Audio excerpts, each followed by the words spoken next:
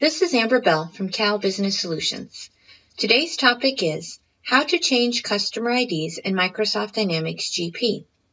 If you want to change customer IDs in Microsoft Dynamics GP, you will use the Customer Combiner and Modifier utility. This tool used to be part of the Professional Services Tools library, but now it is accessed from the main sales window in Dynamics GP. In the Customer Maintenance window, you do not have the ability to edit or change the customer ID after it is created. This utility allows you to change the ID. This change will affect all transactions for that customer, both current and past. It will look like the other ID never existed. Please be aware it is very important that you do a backup of your data because there is no undo for this process. Also, if you are using any add-on products that connect to your customer database, it is important that you contact us before using this tool. This tool will not update some external databases.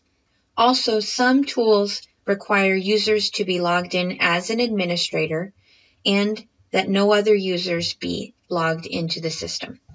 So first I'll show you a regular customer window. You see I cannot change the ID, but I can easily change the name. So we're just going to change this to ABC Baking Supplies.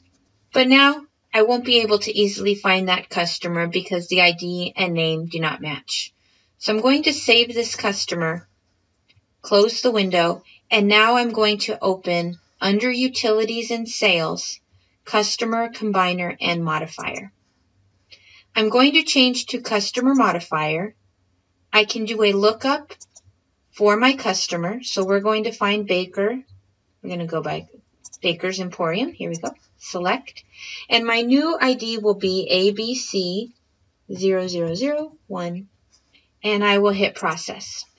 Again, it's going to give you that same reminder. You must do a backup. I've done a backup before I started this session. Go ahead and click Continue. And we'll let that run. I get a printout of the change. I recommend if you use this tool that you print and save this report.